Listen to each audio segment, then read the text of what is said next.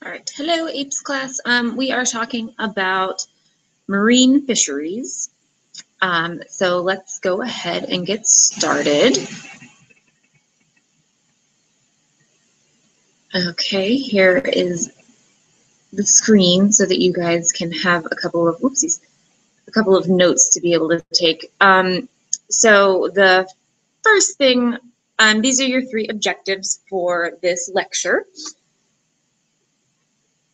And also class tomorrow, or class today, I suppose. So I'll let you read those. All right, so the first thing we're going to start off talking with is the law that governs fisheries management in the U.S. It's the Magnuson-Stevens Fishery Conservation Management Act, commonly referred to as the MSA. It was enacted in 1976 and amended in 1996. It created 8 regional fishery management councils, depending on where places are located along the coast. And it focuses on conservation, protecting habitats, reducing bycatch, and rebuilding collapsed fisheries. So the main goal of this act is to make sure that the U.S. has viable fisheries for a very long time. So one of the things that is their goal is to reduce bycatch. They define bycatch as fish which are harvested in a fishery but which are not sold or kept for personal use, and includes economic discards and regulatory discards such term does not include fish released alive under a recreational catch and release fishery management program. So, but this does not include marine mammals or seabirds or sea turtles, which are often included in bycatch. And so NOAA and the National Marine Fisheries Service have redefined bycatch much more succinct as discarded catch of any living marine resource, plus unobserved mortality due to an encounter with fishing gear. So this is a much broader definition and encompasses a lot more. And so you might be asking yourself, why should I be worried about bycatch? And so a good reason that you should be concerned about bycatch is that it can result in the extinction or species being listed as threatened. If juvenile fish are caught as bycatch, which they often are, so fish that are too small to sell on the market, then that can affect the future of the fishery, because you're killing off all of the young that are going to grow up to be your big fish that you want to catch. And so if you don't have any fish that are going to grow, then you're not going to have any fish in the future. And it also impacts many endangered and threatened species,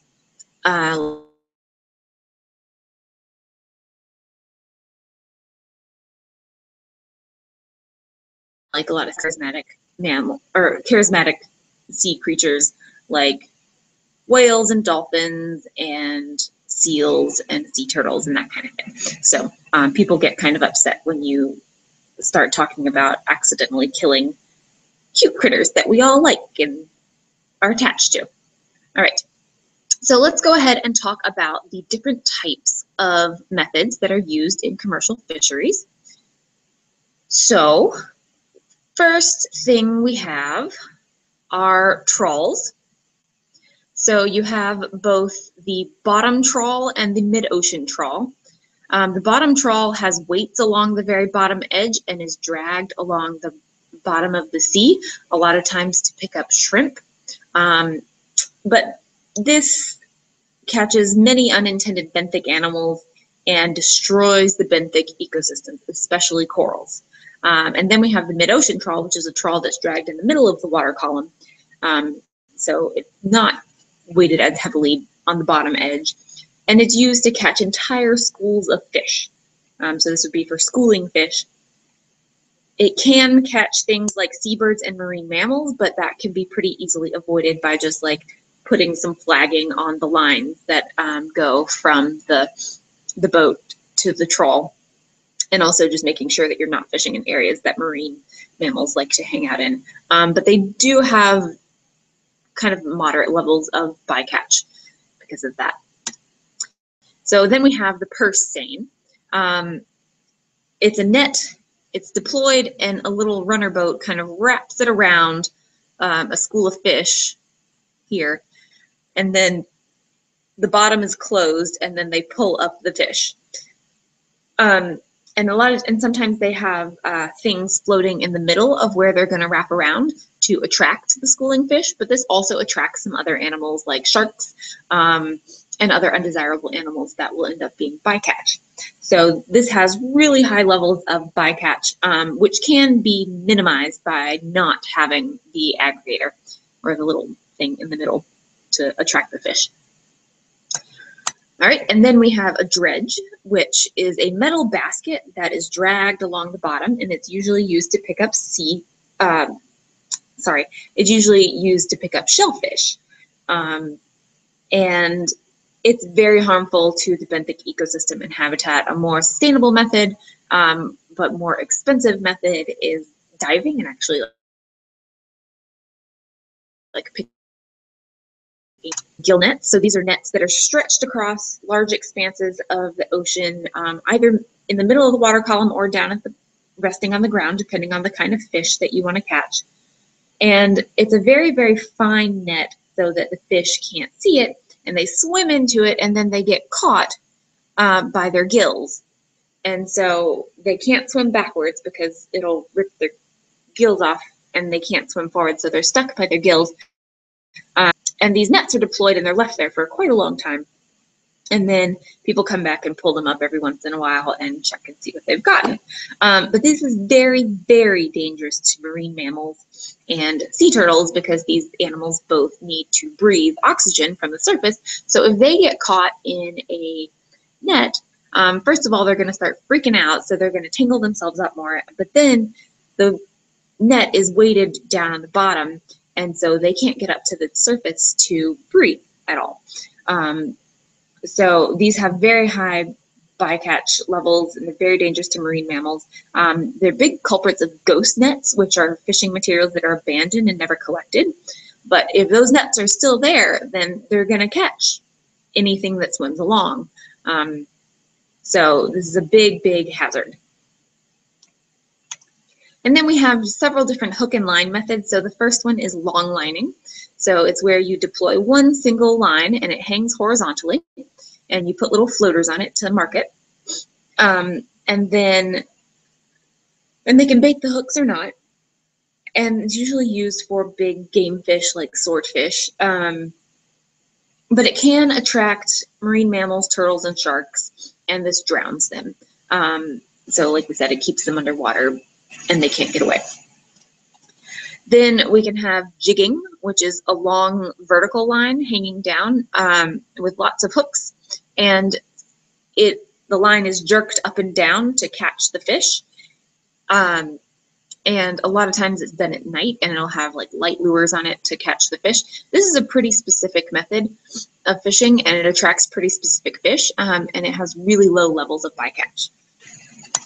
And then we have trawling.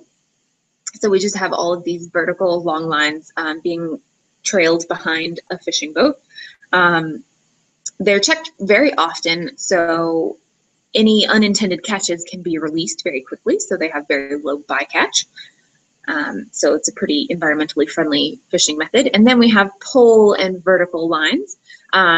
So two different names, one method. So you just have one long vertical line hanging down. And this it's a pretty targeted method because you're only hanging it in an area where the fish you want are hanging out. And it requires a fair amount of skill and knowledge for it to be used effectively. So it's pretty difficult to use. So it's not very used more in smaller artisan fisheries. And then we have pots and traps, which we use for things like crabs and lobsters. And these are just wire baskets that are dropped down on the ocean floor, used to catch crustaceans. They can have a little escape door here that can let fish or animals that are undersized escape.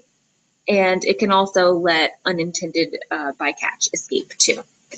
So there's very small environmental concerns associated with that. So the last thing we're going to talk about is fishing down the food web. So fishing down the food web is when large, long-lived species are targets for fishing first. So these animals, we're talking about like tuna and grouper, which grow to be like 400 and 500 pounds. These are enormous fish. So they take a really long time to reproduce and mature. And so we frequently remove them faster than they can reproduce and mature. And so once it becomes economically disadvantaged to fish those very large species like cod, we move on down to the next largest species, and then so on and so forth. And this also works the same with fishing effort. So once we fish out, overfish a lot of fish that live in the upper layers of the water column, like the photic zone, we start to go down deeper and deeper into the ocean and extend more fishing effort, which is how we get crazy looking fish like this orange ruffy, which is a deep sea animal. So it takes a lot of effort to catch that animal. So the fishing down the food web has resulted in a depletion of a lot of fisheries, including the Atlantic cod. There are still Atlantic cod around, but there are speculations that that fishery will never, ever recover to levels where it will be sustainable for us to fish from it again. The Atlantic sturgeon, a lot of salmon, bluefin tuna, all of these animals, they're very large predatory fish, and they have been fished to near extinction.